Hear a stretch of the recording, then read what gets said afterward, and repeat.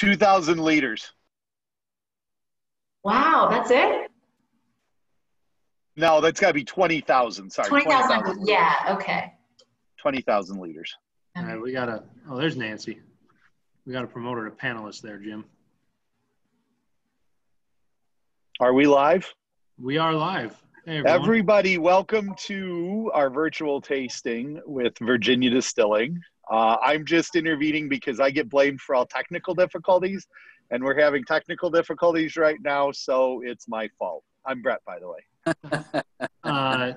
Jim behind the binnies, you might have to give Nancy video and audio privileges since she had to join as a attendee. There we go. Hey. Video. Okay. Hey, there we go. Hey. Welcome back, Nancy. All right. As normal, we've gotten the outtakes away. So Pat, take it away. All right. Well, we've got a few people trickling in here. Welcome back to another Whiskey Wednesday with Binny's Beverage Depot. I'm Pat, along with Brett and Joe from the Whiskey Hotline. We've got guests, returning guest Nancy Fraley, Master Blender Nancy Fraley, with us this week, as well as Amanda Beckwith, who is the Director of Education. Is that the official title? Guest experience, education. I get to wear some hats, yeah. The general does-it-aller at Virginia Distillery. And so Amanda, why don't you start us? We're here to talk about American-made single malt today, kind of a niche category, but a growing category. And we've got a couple pretty impressive ones to taste. So why don't you give us a little background on the distillery and that beautiful distillery there behind you? Thanks so much for having me. It's always wonderful to talk with people who love whiskey as much as I do. Virginia Distillery Company has been around for a few years. We started to distill in 2015, and we've been all about American single malt since the get-go. So our founder, Dr. George Moore, was an Irishman. He had a lot of passion for collecting and drinking single malts, and so his dream was to have a really great American single malt. And his son, Gareth Moore, is our CEO and kind of the brains behind our organization. And so the vision was education being part of the American Single Malt Commission, raising this new category up. And so I'm a huge lover of single malts, just having the barley really shine through in the whiskey. So we've been aging our whiskey since 2015, and Nancy's provided some amazing insights for us. I'm so grateful for her intelligence and thoughtfulness and just her heart for the whiskey. So it's been great to have that. And yeah, we finally released Courage and Conviction this spring in April, and our founder, Dr. George Moore, had the saying, have the courage of your convictions. So when it came time to name the whiskey, we knew this is the one it's going to be. Our brand director, Marlene Steiner, said it's been staring us in the face all along, and in this crazy time that we're in, with so many people just with really good hearts needing time to spend time with their families, do something for themselves, it's been a whiskey that speaks to a lot of people. So that's kind of our initial story. All right, so American single malt, of course, we're using 100% malted barley. Where are you guys sourcing most of this malted barley you're using now? Yes, we've experimented with growing a little bit here on site, and there might be a future release that's all 100% Virginia barley, but the nitrogen levels in our soil are pretty high, and knowing we want this really great two-row spring barley, we've been sourcing from quite a few farms in Minnesota, Wisconsin, and so they handle the barley for us. They get it malted in Minnesota, and we bring it in, and so that's where we've been sourcing most of our barley.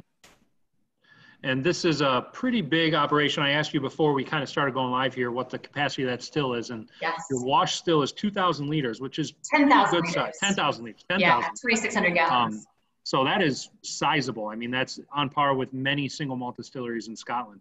So if to kind of, but then the spirit still, of course, gets slower. But if you kind of pare this down, by the time the whiskey's aging, do you have like a barrel amount you could give the audience here of how many barrels one round through the stills makes? Yes.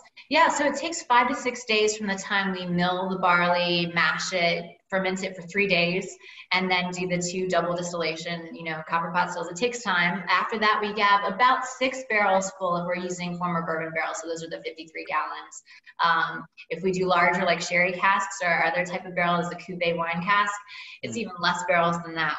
We double distill quite frequently, so we can get 10 to 12 barrels per day with those runs. And it's a lot of work. It's really surprising to me how much goes into just 5 or 6 barrels. Another cool thing is the mill you're using, right? So that's pretty cool that you actually have, this is the most Scotch-like operation I think I've seen in America, as far as even just the look of it, but including this antique mill you're using. Can you tell us a little more about that? Yeah, our Bobby mill, it's beautiful. I wish I had a picture to show you right now. It's through the rim in the back. It's red, fire engine red, really gorgeous, and it's a century old. So this was made in England for a brewery in Edinburgh, Scotland. And the cool thing about these types of mills, you guys have traveled in Scotland, you've seen your share of them, but they're pretty rare in the US because they were manufactured so well that the breweries and distilleries that use them wouldn't even need to replace a part, much less buy a new one. So it was more likely for them to go out of business than the mill to stop working. So they're gorgeous. Yeah, it's pretty cool. Well, there were two mill companies, story, right? Yeah, that's the story. And Bobby went out of business because they made a mill for everybody and there was nobody else that needed a mill because the things never broke. Yeah, they went out of business. They declared bankruptcy, I think, in like 1967. So yeah. It's really there apparently is a family that still do all the maintenance for all the distilleries and breweries left in Scotland and England that have them. And apparently these guys are like super, super wealthy now. And it's a father who's passed Welsh along family, isn't it? I think to his son. Yeah, and they're literally the only family that still has all the parts and does all the maintenance on the Bobbies all throughout the distillation business. And they're still running. If people bought them, it would be interesting how much it costs to get that thing shipped over because those things also weigh a ton. They're cast iron. It's cast iron, probably, right? They're not small. Yeah. But I love how thoughtfully they're made that you can adjust the grind to whatever consistency you want. So for us, 70% middles, 20% husk, 10% flour. You can just make it exactly what you want. And we replaced the belts when we got it. And we painted it red and we were like, what else do we need to do? It's set. Yeah, you're not going to have to touch it again for a generation, probably. Right. Yeah, exactly. Yeah. All right, so you're making this single malt. What kind of yeast are you using on this? Are you using something proprietary you've popped up, or is this a kind of commercial distiller's yeast? We use two different types of yeast, and they're proprietary. One is the workhorse. It does the job of really converting everything over for us. The other one brings in some fermentation notes that I really love. Those esters really bring out, Nancy, it's like walking through and getting candy pineapple, banana nut bread. It's just lovely. So we're very attached to our yeast. So are you introducing, when you're inoculating, you're doing one, are you introducing the yeast at two different times, or are they both going in at one time, or are you because you said 3 days, so you're 72-hour ferment, right? Yes. So do they all go in at the beginning, or are you fermenting for a period of time? Because I know, and for different reasons, because of the temperature, Cavalon had, I believe, 3 different yeast strains. They used a Cavalon, and they inoculated at 3 different times based on trying to control what was going on and how well or how vital the yeasts were depending upon the temperature. Yeah. So are these going in at one time, or are these going in 2 separate times? We've been experimenting quite a bit, and we typically do pitch one before the other. Yes, we don't mix them in. And yeah, there's a reason. Just watching the temperature and what happens first. It's just, for us, we really like layering a little bit. So yeah. Sorry, I'm answering a question here from Facebook. Glenn on Facebook asked us what a cool, refreshing summer cocktail using whiskey would be. I am, of course, suggesting whiskey and ginger ale, or maybe ginger beer if you're looking for something a little spicier. You're generally going to want to use a lighter, more fruit-forward whiskey. This whiskey is, full-bodied and all, but it does have, like you were mentioning earlier, that really high estery kind of tropical fruit note character to it that would go pretty nice. And you can never discount the classic highball either, right? I mean, a little club soda, some whiskey, and then if you want to get fancy with it, you can garnish it with, a little bit of fruit or an herb or something. But just malt whiskey with club soda in like a Japanese style highball is a awfully refreshing drink on a hot summer day. Yeah. A weird thing I do is I don't freeze. Actually, I don't use ice cubes in my highballs for the whiskey. I just put it in the freezer, the whiskey itself, for a very short time so it doesn't dilute. I love that. Yep. Yeah, that sounds. So you're a hot summer day. I like it that way too. It's so good. So with Courage and Conviction. How old is the product? And what point in time, I guess, can you walk us through what you guys were thinking? What was the thought process? So you have this distillate in barrels. When do you start trying the product? And when do you decide how long you're going to wait before you're really ready to get something in the bottle that is going to be commercially viable and this excellent? Our motto has been from the get-go, we'll let the whiskey tell us when it's ready, and having another product line, our American blended malt whiskey, you mentioned the port cask finish when we were first talking, that's really given us the freedom to do that to an extent. So we have a really geeky website called batch.info, and if you head there, you'll see we even have the ages for when the barrels entered, our cask houses when the barrels were dumped, and so everything in this bottle right here is just under 4 years old. And so for us, we knew, okay, we're going to start sampling even just a year in to see.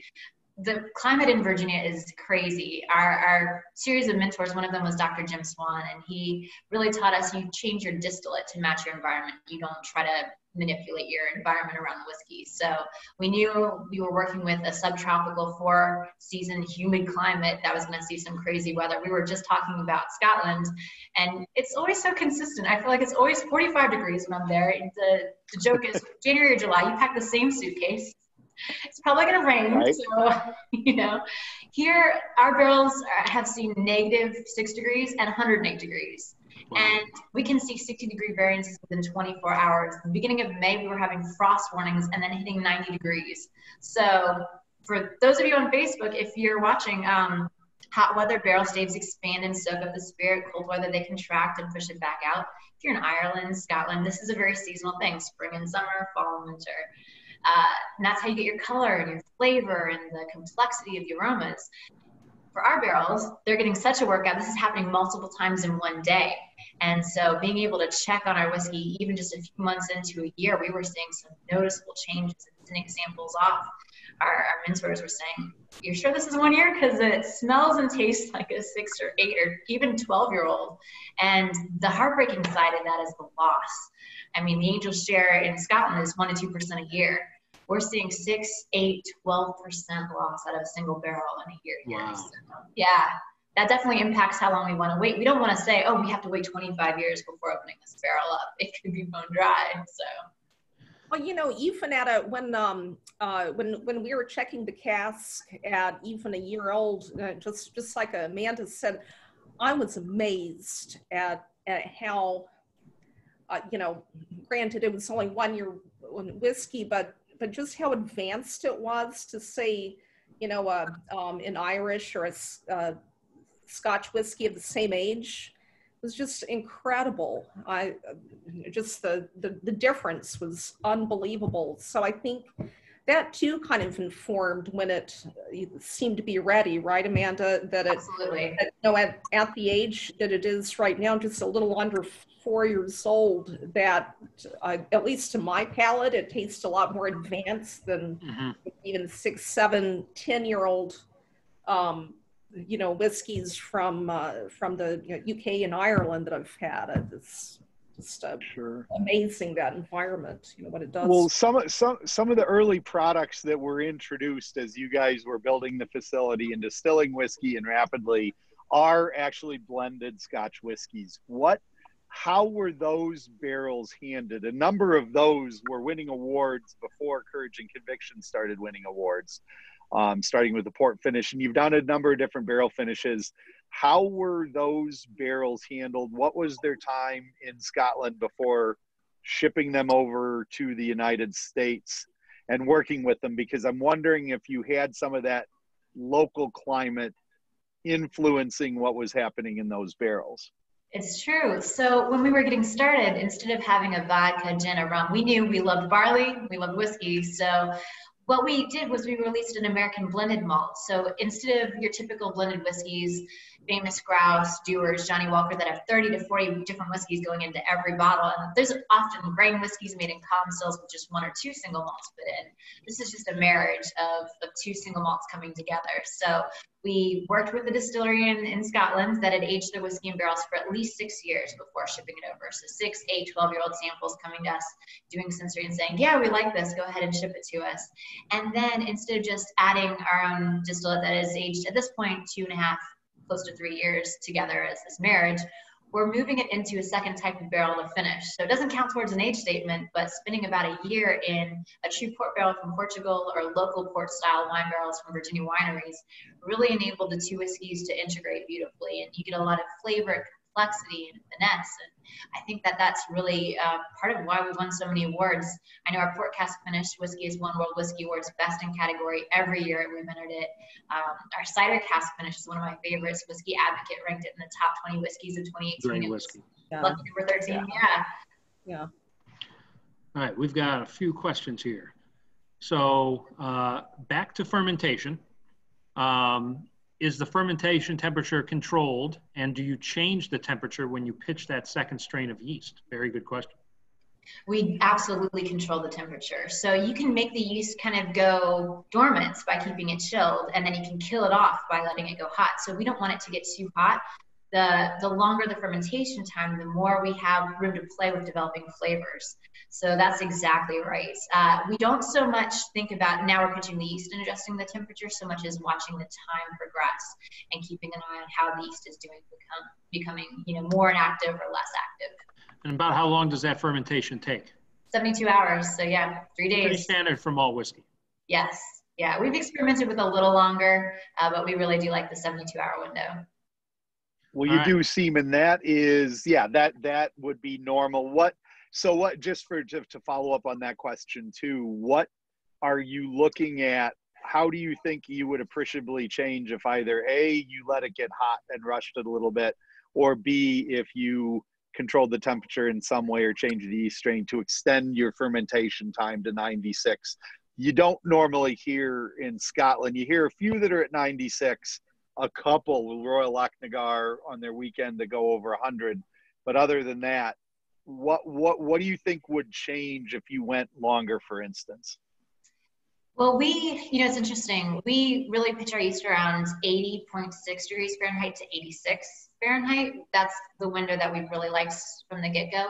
If we let it go longer, I think that we would develop certain esters that we might not have seen as much of before, but I think those would still be dominated by oak over time. So I'm not sure that it would be worth it. That's my thoughts. You might be seeing some extra fusel oils in there too, and maybe a little bit more acetaldehyde or something. Some bubblegum notes is my thought. Right, because you could autolyze. I mean, you run the risk. The longer you go, you run a risk of autolyzing too, where it starts to heat itself. Yeah. All right.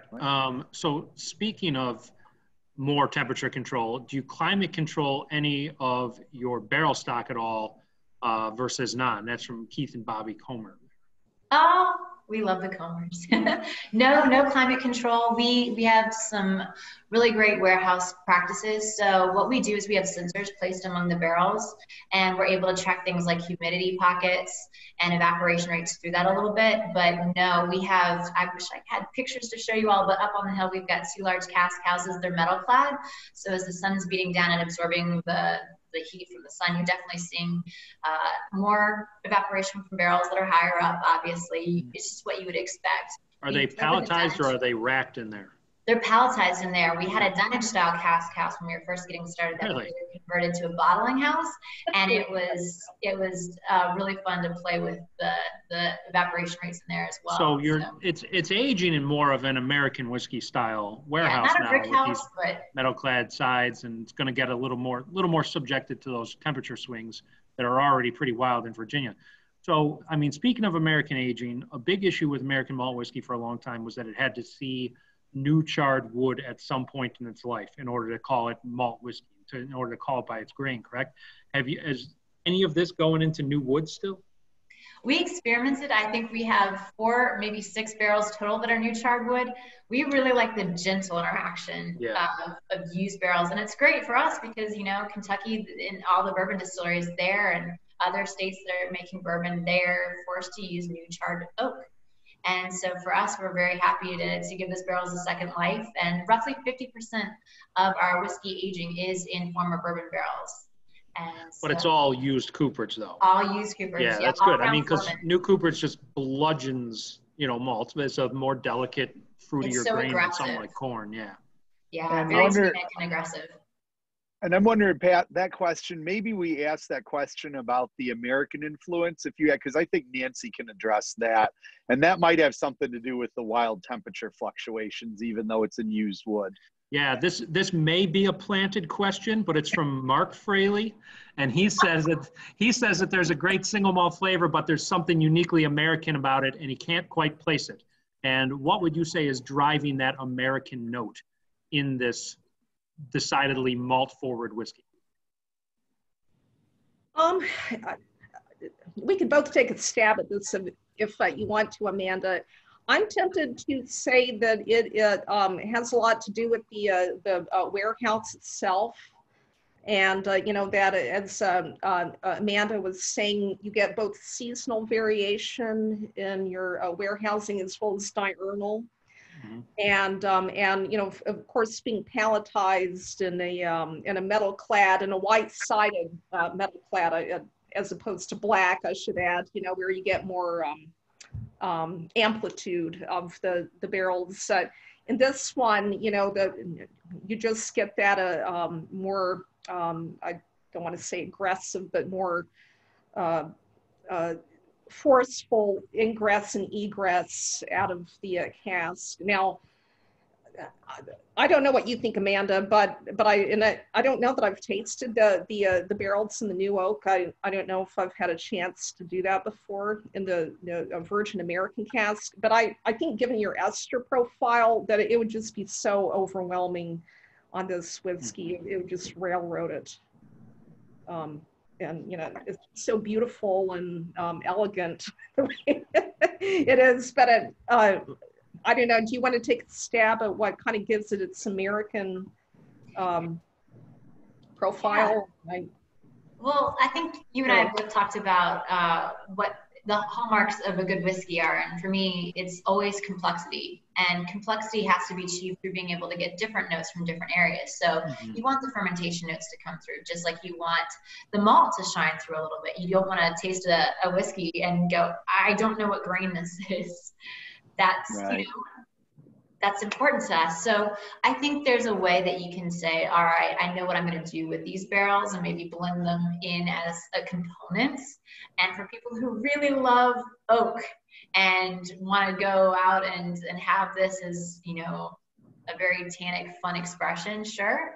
I think there's a place for it on different palates, but for me personally, delicate interactions really don't mask anything. And that's what I think our American single malt is all about, letting everything shine through. Yeah, you want a symphony, not a tuba solo.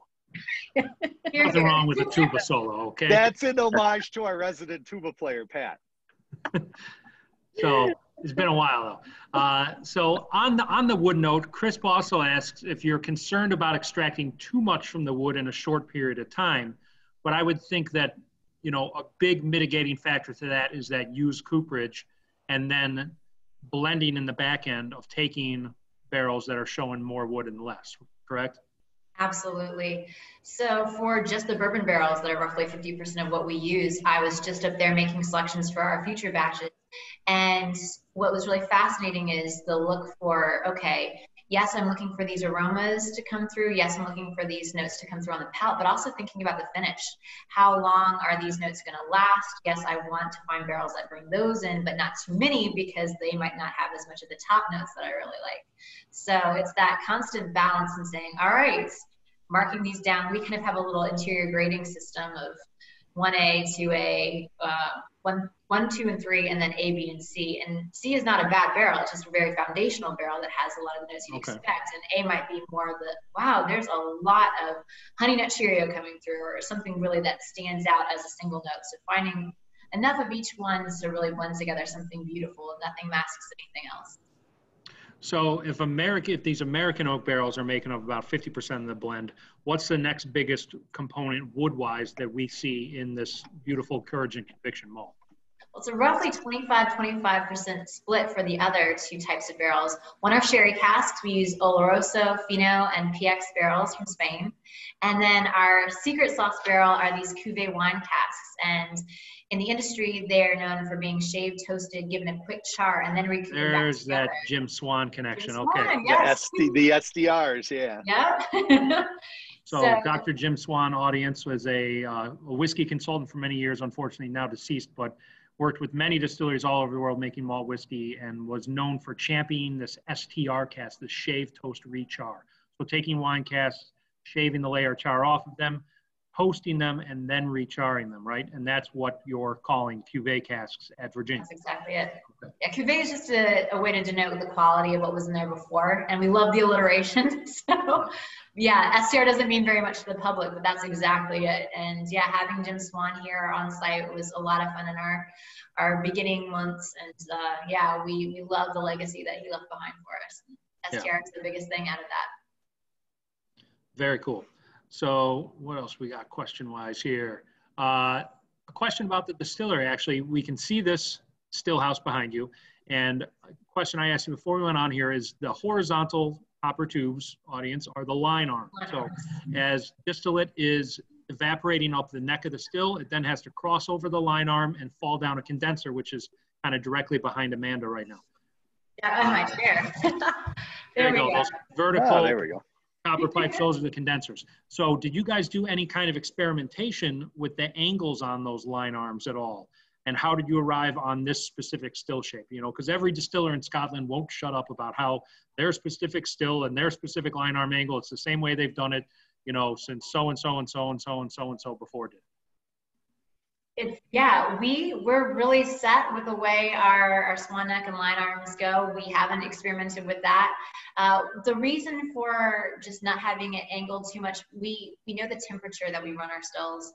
We know the work that is going into the reflux and how much flavor is being developed in the stills before they're able to make their way over. And so for us, after timing it, knowing what our low ones look like, knowing what our heart run looks like, we just know this works really well for us. So I don't imagine changing it.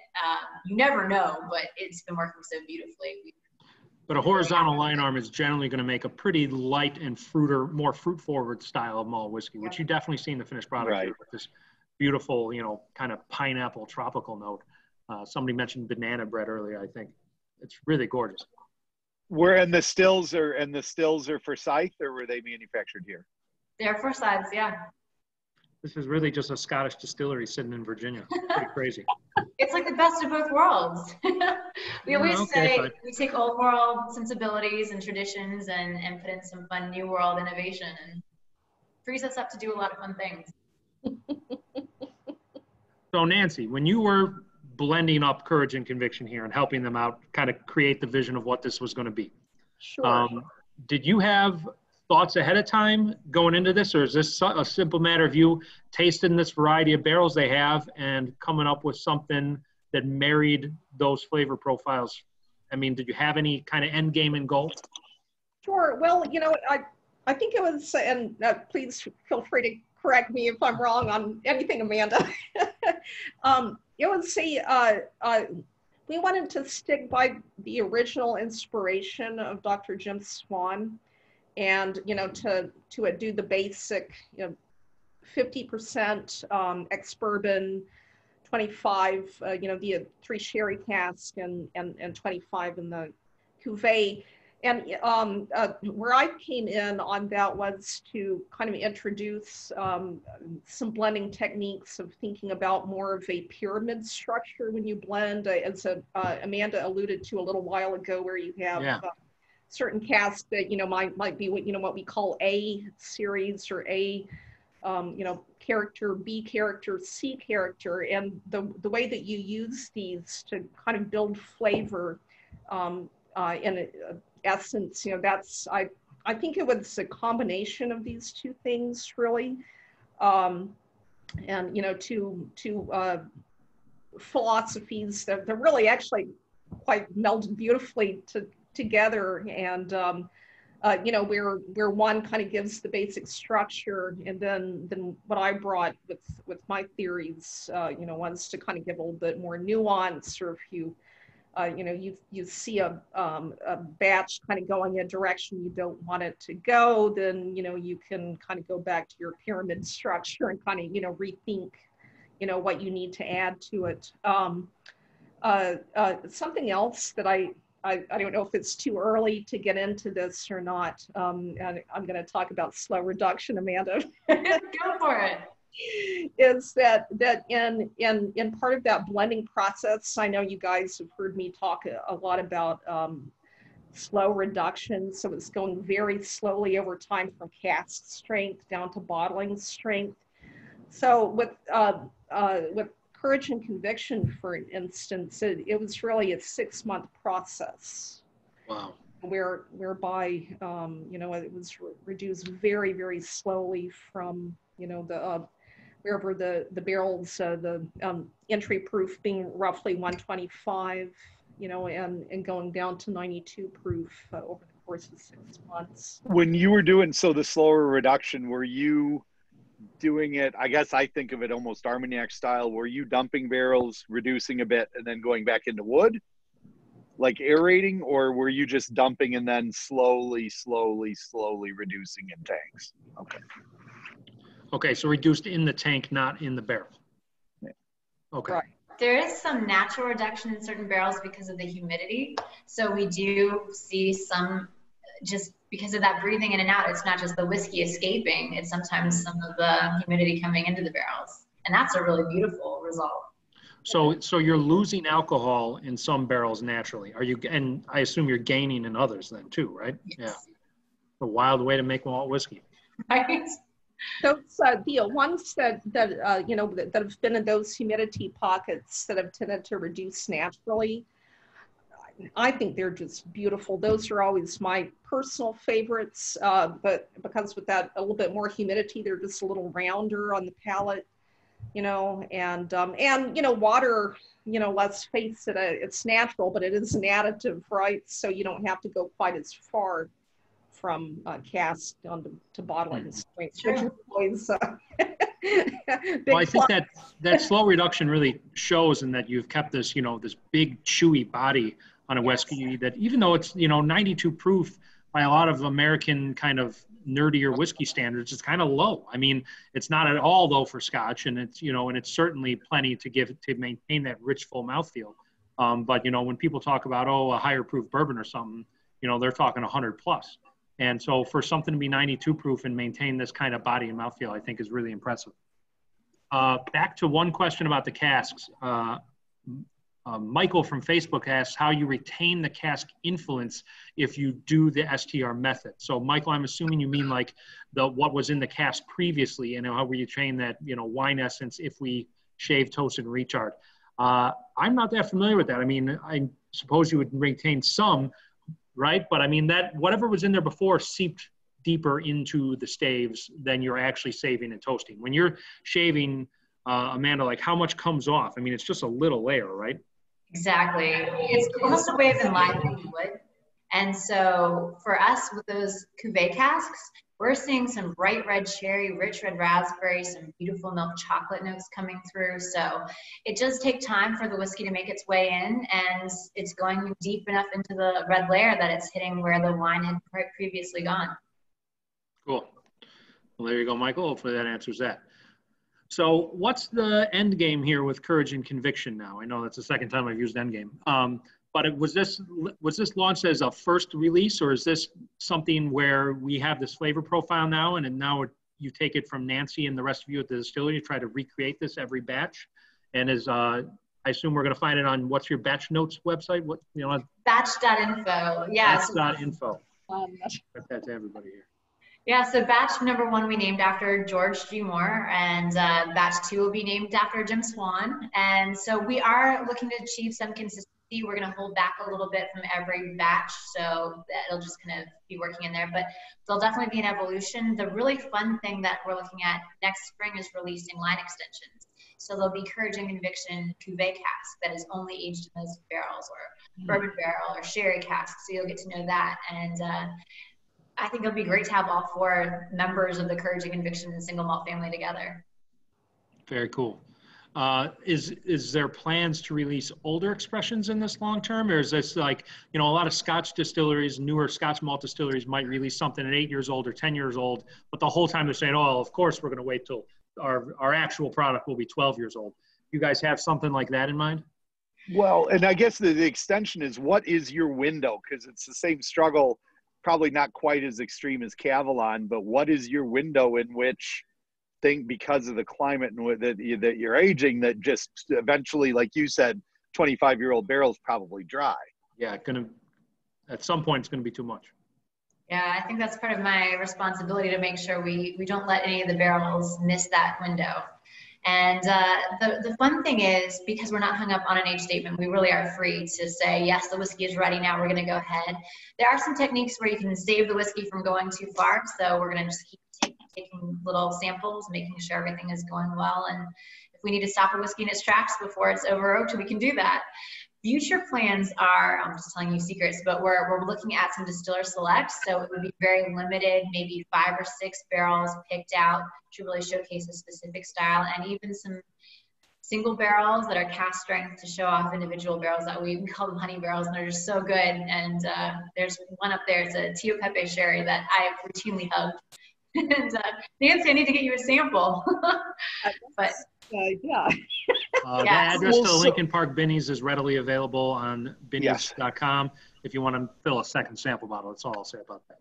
You got it. So on that, because Nancy, you said you were talking about, sort of gravitating or liking some of the barrels that were obviously exposed to humidity. Are you guys starting to get some data, both physical data and sort of organoleptic data, about the differences between barrels closer to the ends, barrels sort of buried in the middle? If you're palletizing and then shoving a whole bunch of pallets together, there's obviously going to be different climatic influences on the outsides versus what's in the core.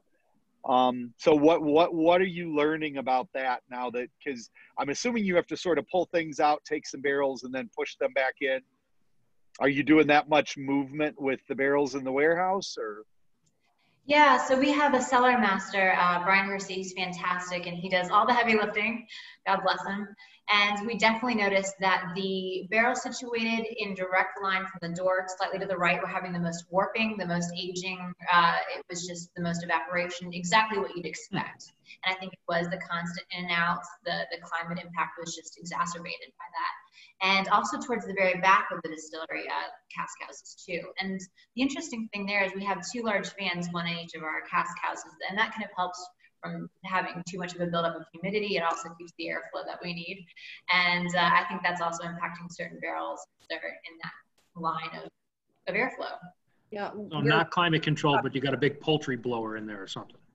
And a little bit more evaporative loss too, Yeah. I would imagine, right where you get that airflow, so you don't have, whereas you get deeper into the stock and into the pallets, you get more of those ethanol water pockets that develop, and not quite as much movement with the airflow.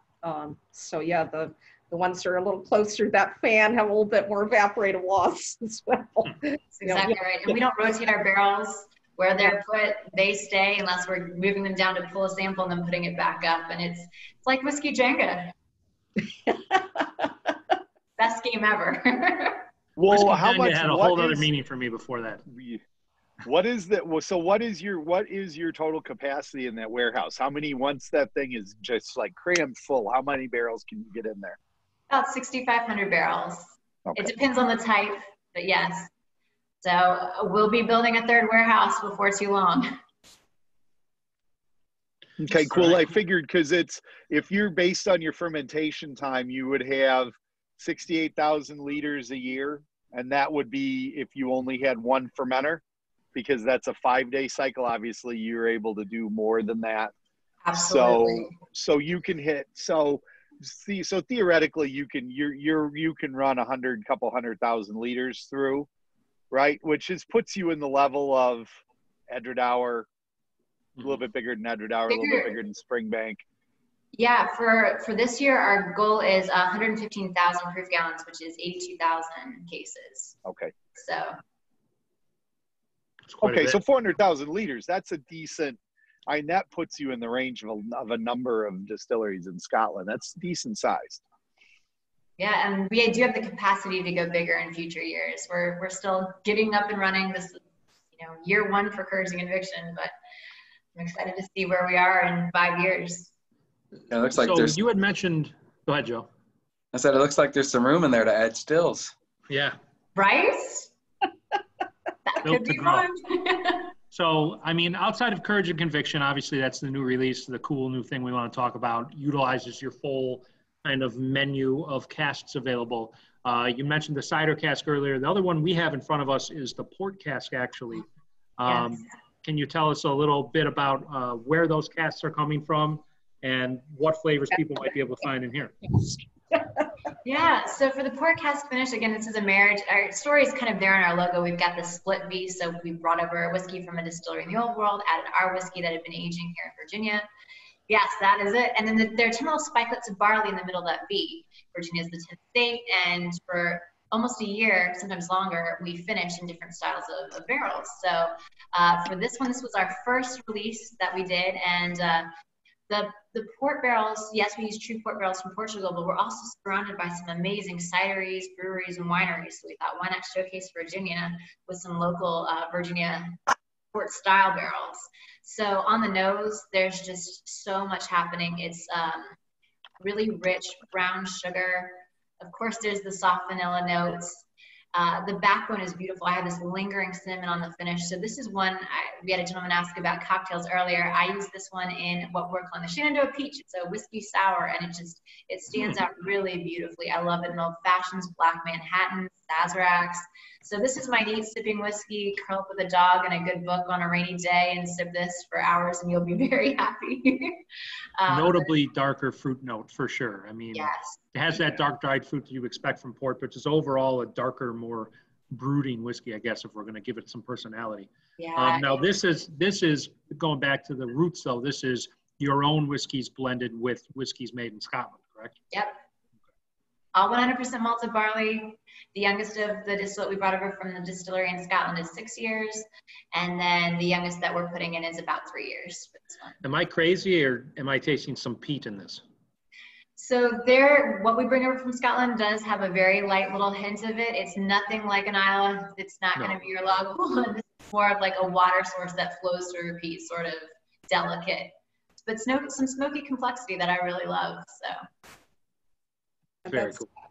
I don't think you really notice that peat so much until, for me, it doesn't usually pop out until I've had some Courage and Conviction and have this next, and it just really seems to pop out, which I love it personally. And I love both. Right. I know they're like really good siblings. Exactly.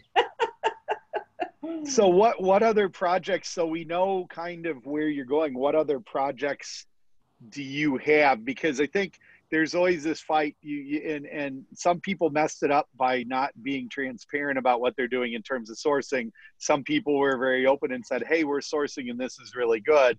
The people, and I think Virginia Distilling hopefully is in that position where you did a nice enough job with all the stuff and we're transparent enough about what you were blending from other sources.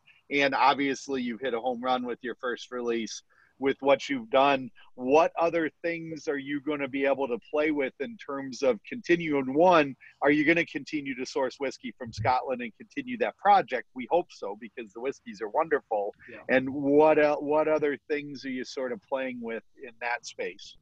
I think transparency is huge. It goes into my love of education, and whiskey is such a wonderful world. It touches on so much from history and culture. It's something that you can share and relate with people and really just stop and breathe in. So I want to make it more accessible, and I think transparency is the first step. So we have that in mind from the moment we developed our logo right there.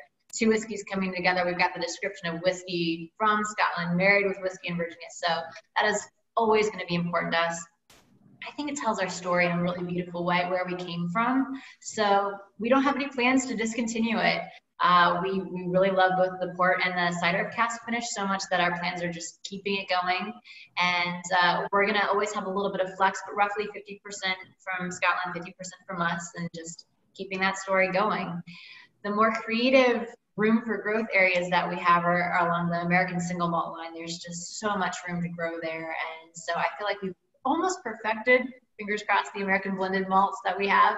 And with Courage and Conviction, there's not only the line extensions that I mentioned earlier, showcasing the different barrel types, but we've got a handful of really fun experimental barrels. And so I mentioned Distiller Selects. We've got, I don't know if I should tell so many secrets, but we have 6 Chardonnay barrels with our single malt aging in them. So we would have an American single malt aged in Chardonnay casks. And I sampled some 2 weeks ago and it was gorgeous. So I'm very excited about some projects like that. I think there's just a lot of really fun potential. And the Chard casks, you would have remained, those would have just been toasted. Would an American oak or French oak? So just toasted American oak or toasted French oak. No, that was another question I had is are most of these wine casks you're using, whether they were fortified or not, are most of these French oak, or do these Virginia wineries use some American oak? So we've stuck with only the Virginia wineries more for the finishing projects. Okay. So that there's a lot of American oak. In fact, what's fascinating to me is some of the barrels used for our port cask finish from local Virginia wineries that do a port style dessert wine, they started out as bourbon barrels. So wow. They used them, King Family, they got the barrels, I believe, from Buffalo Trace. And then, so it's a really fun story. The cider barrels that we use, their first life was at Laird's, making Laird's Applejack. Most people don't know this because they think New Jersey, but actually the Laird's Distillery, they make their cider in North Garden, Virginia, which is 20 minutes away, maybe 15. If it was Gareth, our CEO, driving, it'd be 10 minutes. But they have those barrels. So we thought, this is distillery license number 1. How amazing is this history? Yeah. So we use the barrels we gave to local cideries. They use them to age cider in whiskey barrels. We got them back and just have been trading back and forth now. So that's been really fun. So we do use some European oak, but we really have some fun with American oak too. Very cool. Amanda, sorry, I just have to ask. I don't know if we've talked about this before, and I hope I'm not betraying any secrets here or anything. Are there plans to use your own distillate in the cider cask? To me, that would be a marriage made in heaven. I mean, I could just give up and die right then. I mean, that combination just sounds divine to me. There might very well be some cider aged American single malt. That's 100% our distillate. I will keep you posted on that. Or Nancy, you can just do that. Just distract everybody. The next time you're there, if you're working with them, just say, "Look, helpless baby," and then run up and just get a Yeah, just roll a barrel into the back of the minivan or something. Right. Exactly. Don't give me ideas. We did get a question on Facebook regarding the sourcing, and that was, did you mention where you are sourcing from in Scotland, which region and general age of Scotch? I didn't mention the name of the distillery. It's a single distillery. I will tell you that we want to keep it proprietary. We don't want people hung up on that distillery versus our distillate. It's youngest barrels that what they do is they send us samples and we say, thumbs up, we like this, and they ship it over to us. And then we add our own distillate and then finish it before bottling. The youngest that we get is 6 years. From there, it goes up 8, 12, those increments. But that's the youngest. So good question. All right, cool. Well, we're pretty much at our time limit here, I guess. So everybody, thanks for joining us today. It's cool to taste these couple of single malts with the people responsible for creating them. Glad to be back in the saddle here for Whiskey Wednesday. We'll be back live again on Friday this week. Who do we have on Friday? Gareth from Glendalough. We have Donald O'Gallagher, co-founder of the Glendalough Distillery in Ireland. We're going to taste some Irish malts and pot stills and gins as well. So Amanda and Nancy, thank you for joining us. Nancy, nice to see you again. Thanks for joining again. A lot of great info today. Anybody, if we didn't get to a question of yours, or if you have any other questions, feel free to email spirits@binnies.com. That goes to myself, Brett, and Joe. One of us will answer your question if it's regarding anything Virginia. If we can't answer it, we'll ask one of these two people here with us tonight. So again, thanks for joining, and we will see you Friday. All right, thanks, Amanda. Thanks, Nancy. Cheers. All right, thanks. Cheers. Cheers. Cheers.